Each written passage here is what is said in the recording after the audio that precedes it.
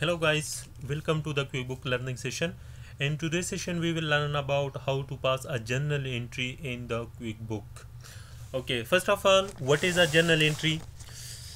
In every business there are some accrual entries at the end of every month which we have to do, which we have to enter in the QuickBook or other accounting software. Okay, for example, I will tell you the example. For example, electricity bill at the end of month, it is payable, but we receive the bill, but the payment will be done in the next month, so we have to book this amount of the electricity bill at the end of the month. If this is 30 of the month 30, or if this is the 31st of the month, then on the 31st of the relevant month. For example, again, there is a water bill and we receive the water bill after the end of the month, on the second or third or fourth of the next month, but the bill is related to the previous month. Then we have to make a journal entry in the accounting system on the 31st or 30, or at the end of the month, at the last day of the month is an accrual, and this will be a payable amount. A payable amount means the expense will be debit and the accrued expenses will be credit is a payable.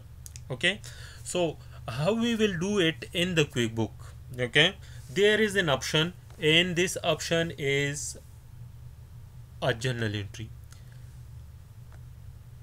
Come to the account,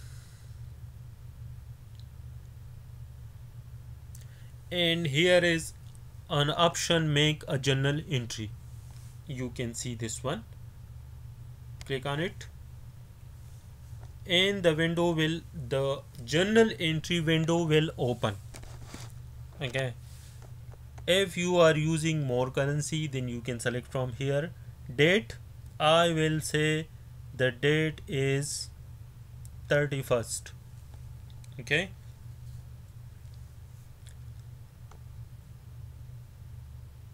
if you want the entry number, you can do it here. If this is an existing entry, then you can check this one.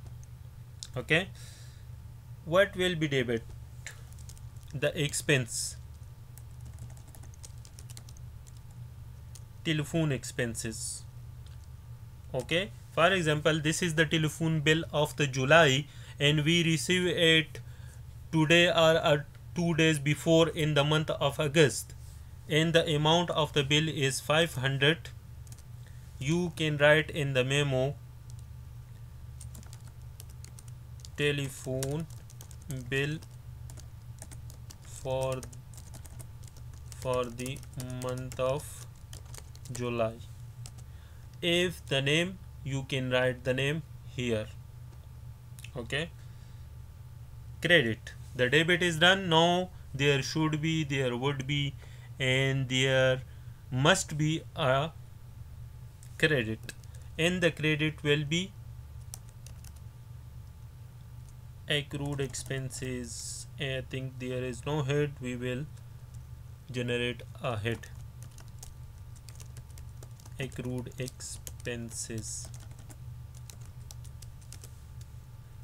a setup, because there is no head, and it will other type, other current liability, continue, accrued expenses, and this is other current liability. If you want the description, you can write here, close, and the same is written here, save and close. The entry will be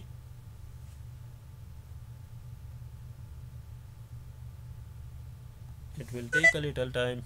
Yeah, let's see the effect. Come to the reports and account and taxes, adjusted try balance or try balance. Let's see the effect. The effect is accrued expenses 500, and this is on credit, means this is payable. Okay, and telephone expenses, this is 500 debit. You see, so this is the effect of the journal entry, and this is the way how you can make a journal entry in the QuickBook. I hope you understand, and if you understand, like this video and share with your friend, and leave your comment if you have any suggestion or any comment. If you need any kind of help, leave in comment, I will respond to it. Thank you for watching. Bye.